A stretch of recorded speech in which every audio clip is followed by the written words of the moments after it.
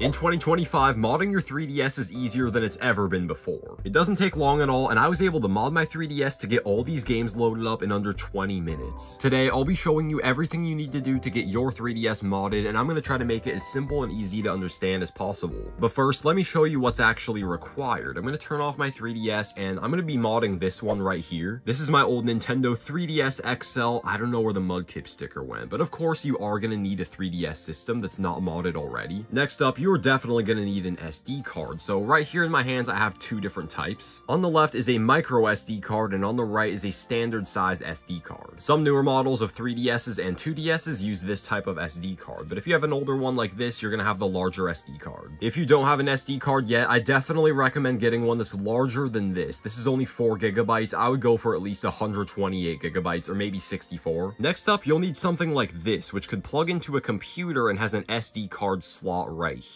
I use one that looks like this, and the reason is that so you can put in your SD card right here and then plug it like a flash drive into your computer. If your computer or laptop already has an SD card in it, then this won't exactly be necessary. So the first thing you'll want to do is plug the SD card into your computer, whether that be through the adapter or right into your computer if it has the option. Now that your SD card popped up right here, right click on it and click on format, and then you'll want to make sure it's formatted in FAT32. If you click on it, you may see stuff like NTFS, FAT32, exFAT. It has to be FAT32, and then just click on start, and it'll wipe every file on the SD card, so be careful. If you have any files on your SD card from your 3DS or just from anything in general, definitely make sure to back them up on your computer before you format it. Once it's formatted in FAT32, you are ready to get started. So let's go back to the 3DS and put in your SD card. Got my 3DS ready. We're gonna put the SD card back in from the computer. There we go, and make sure to turn it on, and then we're gonna go over to system settings. When it loads up and you're over here on system settings, first make sure you have an active internet connection added. There we go, connection successful. I actually had no internet on here, but I've now added my internet and we're good to go. Now go all the way back to this main area, and you're gonna want to go down to other settings and then go all the way to the right and click on system update. It is now updating, and for this tutorial I will have the version number on screen that I'm using at the time of recording this, but in the future you may have a higher update version. I kind of doubt this. I don't know if Nintendo's really gonna push out more updates to the 3DS systems, but you never know. Don't worry though, you're gonna want to be in the latest version, so get that updated. Now your 3DS should fully restart and be back on the home menu, and we're gonna relaunch system settings one more time. As you can see right here, it says our update version is sys 11.17.0-50U. You're gonna want to save that for later. Now you're gonna want to turn off your system and take out the SD card. We're going back to the computer. Alright, plug your SD card back into your computer, and now there's gonna be two things you need to do. First, you want to download something called mset9, which will be linked down below in the description, and then you want to make sure you have Python 3 downloaded on your computer. When you click on mset9, you want to make sure you don't download the source code. Click right here where it says the zip file. Ignore where it says source code zip or source code tar.gz. Just download this one with the cube icon. First, let's focus on the mset9 file you just downloaded. You should be able to double click on the zip file and view every file right here. Select all these files and drag and drop them onto your SD card. There we go. Our SD card now has all these files on them, and now let's focus on installing Python. What I did is launch the Microsoft Store and just simply type in Python and search, and right here there's tons of Python options. The one I have installed right now is the latest one, which is Python 3.13, and you just select on it right here and install it. Right here on your SD card with all these new files, you're going to want to double click on the one that ends with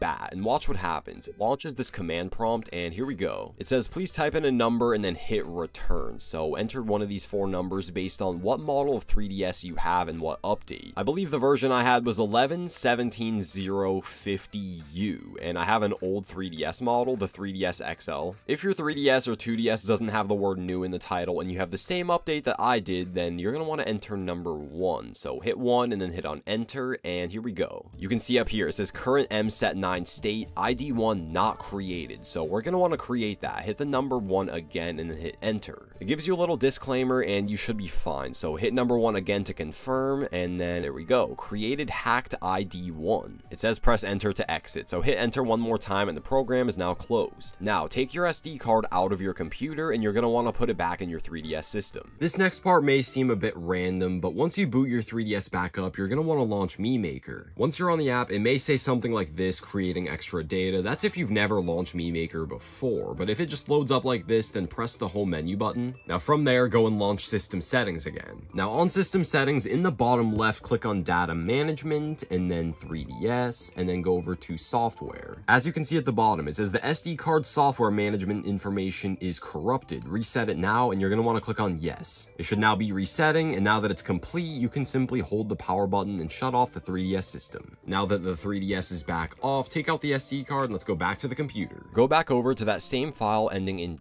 .bat and give it a launch, and then press the same number you did before based on what model of 3DS you have. And when you hit enter, it should say ready right here. Current MSET9 state ready, and that's a good sign. So press the number 0 and then hit enter to close the program, and we're gonna go back on the 3DS. This next part is important. As you can see, my 3DS is booting on, and see how by default, when I turned on the system, it was already hovering over system settings. If it wasn't for some reason, then click on system settings and turn it off and then back on. You need to make sure that when you boot up your 3DS right here, it's already hovered over system settings, and then launch the app. Now that you're in here, go back down again in the bottom left to data management and then Nintendo 3DS and then extra data. Right here, do not click on a single thing, and with the 3DS still being on, you want to take out your SD card. Now we're back on the computer, and your 3DS right now should still be on. Click on that same .bat file as before and then put in the model of your 3DS, so I'm going to press number 1. Now what you want to do right here is press number 3 for inject trigger file and then hit enter, and right there it says MSET9 successfully injected. You can now press the enter button to close the program and put your SD card back in your 3DS. Let me show you. Here's my 3DS right here. I did not click a single thing and I got my SD card, and I'm going to put it back in and watch what happens. Come on, there.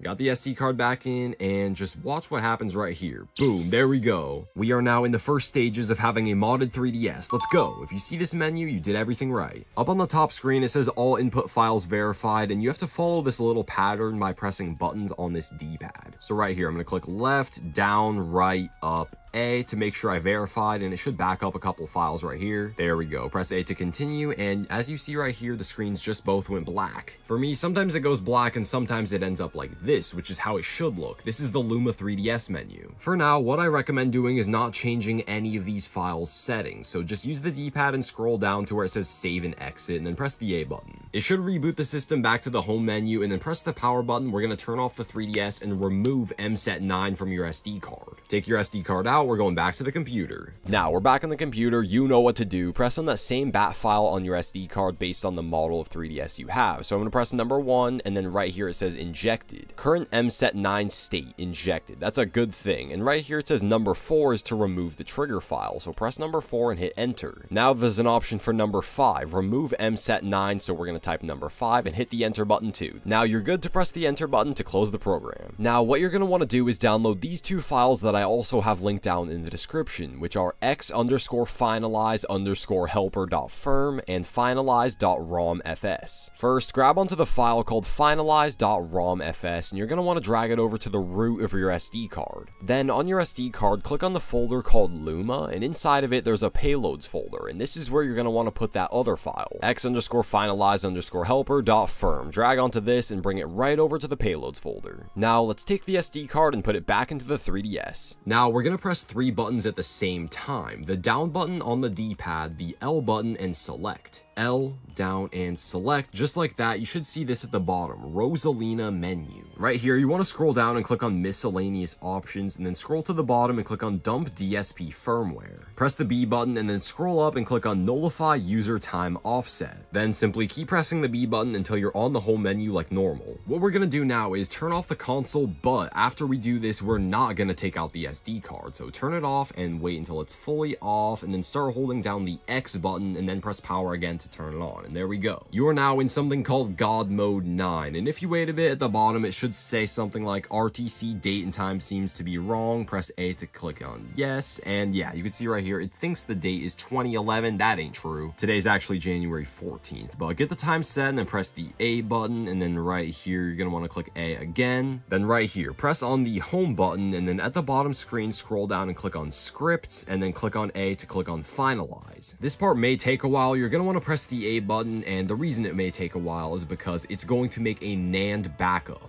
Just keep pressing the A button, and then right here, you're gonna have to do that little key puzzle again, which is up, right, left, up, and then A. It's installing some pretty useful files that you're definitely gonna want for a modded 3DS. It's really cool. Now, you can just set your 3DS down for a bit. The NAND backup that I was talking about is basically backing up the way your 3DS normally works, just in case something went terribly wrong. You could restore that and go back in time. Hopefully nothing ever goes wrong with you installing files or doing whatever where you would actually need to reinstall your old NAND. But right here it says it'll only take 3 minutes, and it is almost done. Yep, there we go. Setup complete. That actually looks really cool. It's actually showing you on the top screen what to do and a little bit of info on the bottom screen, but let me go show you on the computer. Press the A button, and yeah, the system is now off. Good. Let's close it up and get the SD card out onto the computer. All right, we're here on the computer, and on your SD card, go into the GM9 folder and then backups. This is your NAND backup right here. You're going to want to take these 3 files, select them, and drag them onto a safe location on your computer to back them up. For me, this backup is around a gigabyte in size, so if you don't want this on your computer, you could upload it to something like Google Drive to keep it online. Now that it's on your computer, you could delete the backup right here from your 3DS. You don't really need that on there, and there we go. Now, let's go back on the 3DS. Here we go. My 3DS just booted up, and as you can see, we have some gifts to unlock. This is very good. Right here are a bunch of homebrew modded 3DS apps that have now been installed. The first one is Anemone 3DS.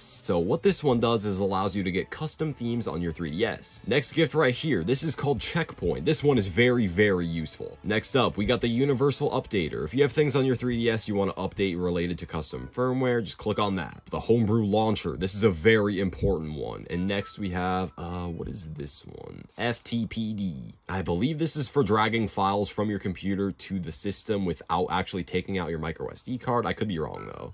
And last up is FBI. This one's really important too. I plan on making another video showing what these apps do, or at least the important ones. But for example, one right here, Anemone 3DS. Let me just show you real quick because it's so fast. If you've never changed your theme before, you're gonna want to click up here and click on change theme, and it doesn't matter. Just click on literally anything, any of the free options. For example, right here, I could just click on yellow and then move on. And what you're going to want to do is launch this app right here. So this website I'm on right now is for custom 3DS themes, and I really like this Primal Groudon one. So let's just click on it right here and watch this, guys. Right here's the theme, and let's use my mouse to hover over it, and there is a QR code. And here's my 3DS, and let's press the R button and watch this. It'll whip out the camera, and I could aim it at it, and look at this. Come on 3DS. I know your camera's terrible. You can do it. There we go. It says downloading, and guys, here we go. Now on your theme, just press the A button, and you have different installation options. I'm going to press the up button right here on the D-pad for normal install. Installing a single theme. It brought me back right here, and I could press the home menu button, and let me turn the volume up too. Here we go. Come on, let's see.